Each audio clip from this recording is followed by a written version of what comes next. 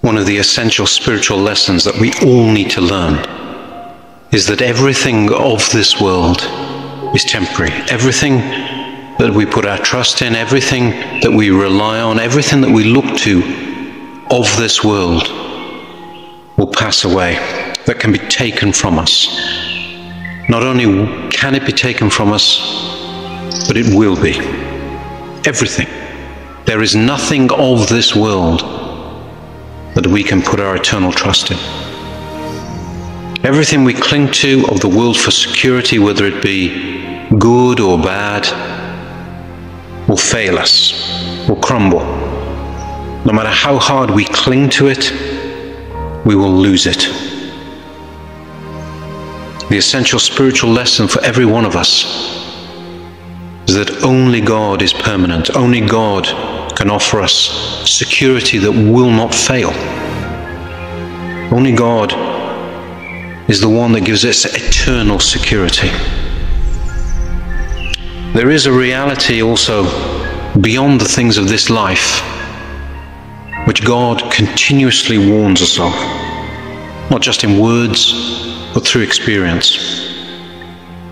The Fathers tell us that at death, the soul that is accustomed to satisfying itself with the things of this world, the soul that clings to the things of this world, the soul that feeds its passions of the flesh and of the world, will continue in this state after death. But at death, all these things will be taken away. We will lose everything that satisfies us in this way. And the soul will find itself in a horrific, a terrible condition, craving, yearning to satisfy itself with these things that it no longer has access to. The worldly things will pass away, and that soul will be in torment, a self-created torment. It is a frightful condition. Not only the Fathers, but God Himself continuously tries to warn us of these things. The longer we feed the passions, the longer we allow ourselves to dwell completely on the things of this world, the harder we are making it for ourselves. Not only in this life to repent and to uproot these things from ourselves, but the harder we are making it for ourselves when we die. We must think eternally. We must think of what is coming. Let's think of a patient in hospital. If there is hope for the patient, if the doctor believes that he can cure the patient, the doctor will prescribe a steady, healthy diet. The doctor will say, these medicines may be bitter, but you must live this way to get better. The patient for whom the doctor has no hope, the doctor will say, well, he only has so long to live, let him eat what he wants. Let him satisfy himself. Let him eat all the sweet things that his heart craves. And so it is in the world. God, when there is hope for us, gives us struggles, gives us pains. God continuously warns us that these things will pass away. He shakes us. God shakes us through struggle, through pain, through failure. God continuously shows us the temporary nature of the things of this world and of this life.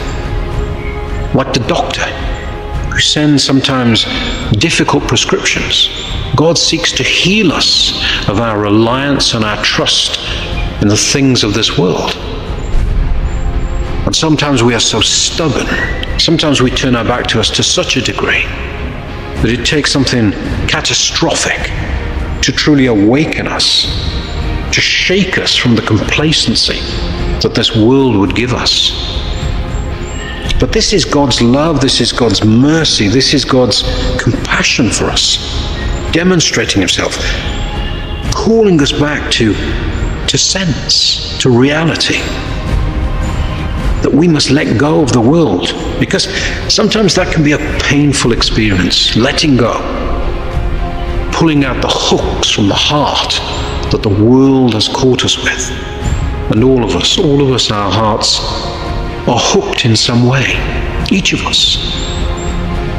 God shakes us, He humbles us through suffering, through struggle, and through failure. We only have to look at life itself, how old age creeps upon us, and those who are ahead of us say to us, "My life has gone so quickly, like the blink of an eye." The brevity of life is so clear to those in old age.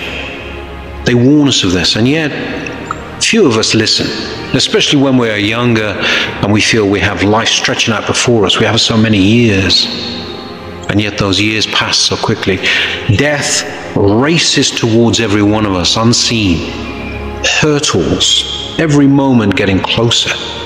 And the wisdom of old age is that people see this, they recognize the brevity of life. Who amongst us, if we were traveling to some far-off place and a traveler came to us who had been there before us and said, "You must wear this, you must wrap up warm, you must take these things," we would not listen. Of course we would. We would trust their experience. And yet when it comes to the aged, so few of us are able to listen to their wisdom when they tell us, "Look, repent now, this life will pass. Put not your trust in these things of the world. They are an irrelevance, they are worse. They are an attachment that will bring you sorrow." The fathers say to us, every worldly attachment is a potential source of sorrow in our lives. All the things that we deliberately attach ourselves to are potentially a source of suffering, a source of grief. So each of us must look carefully at our hearts, must call ourselves to account and say, what am I truly longing for? What am I truly desiring? What am I allowing to hook itself into my heart? And more so, what do I desire for my children? What am I bringing my children up to long for, to crave, to seek in life? What am I applauding and celebrating in my children's achievements?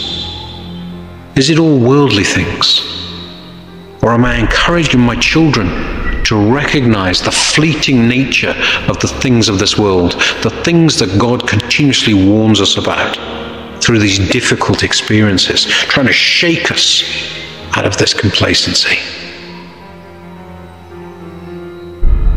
We must recognize that time, that moment of death is coming.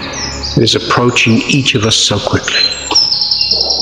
We must prepare for that moment by letting go of these worldly attachments. The time for this change, the time to address this false security in our lives is now. This is the time that God has given us to pull out these hooks. This is the time when God is saying, listen to the warnings I have given you through the scriptures, through the prophets, through the saints and the holy fathers, through my Son himself. And if we are deaf to all these teachings, then God will say, in my mercy, I will shake you. I will shake you. It will be painful. And if you do not become resentful, if we do not turn angry towards God and say, why me, Lord, why me? But are able to see what God is doing in those moments, and are wise enough to find enough discernment to recognize God's hand on us, and that it is his love and mercy that is bringing us through these painful experiences, then we may learn from them. While we suffer, while we struggle, let us remember we still have hope. If we're going through a particular period of our life where things are easy, we mustn't fall into the trap of imagining that suddenly there is no hope, of course. Sometimes God will give us a rest. Sometimes there are periods where God knows our weakness and sees that we need to recover from what has gone before. He doesn't overburden us. He doesn't give us more than we can cope with. We need to trust in Him. Trust that He knows us better than ourselves. Believe that this time to change is now. Because every one of us must face the consequences of how we have lived this life. We will face the consequences in terms of how we mold and shape our soul here and now. But we will also face the consequences eternally